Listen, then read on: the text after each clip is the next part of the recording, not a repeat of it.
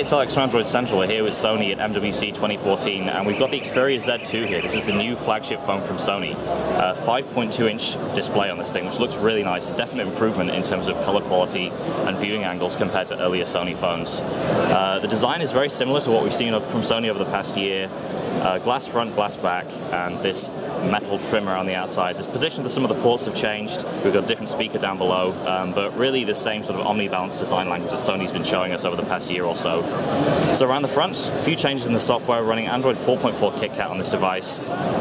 So we've got this new live wallpaper. Everything looks just a little bit different, and we've got quick settings up here now. Things have changed around a little bit, and you've got the nice transparency at the top and bottom there. We've also got a couple of new Sony apps preloaded. The LifeLog app is on here. This is Sony's fitness tracking app that works with the smart band and the core accessory.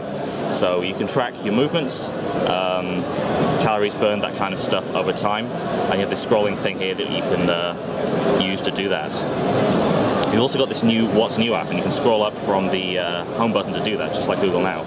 That shows you stuff that's on the phone, new stuff that's coming out. So it's basically just a hub into Sony's entertainment network there.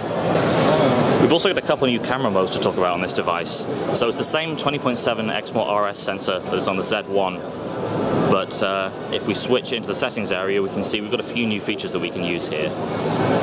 We've got 4K video for a start. So shooting at a very high resolution here, something that's not possible on Sony's existing smartphones. And even with the challenging booth lighting here, it looks pretty good on the display.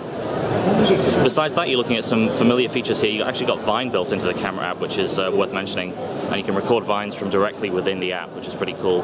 But on the whole, pretty much the same camera that we've already seen, just backed up by more hardware on the inside. So we put it side by side with the Xperia Z1. We can see there's not a whole lot of difference from the back or from the front, but I think the basic physicality of the device is the same. It's a little bit lighter, I think, the Z2. So a good, solid improvement on what we've been seeing from Sony over the past year.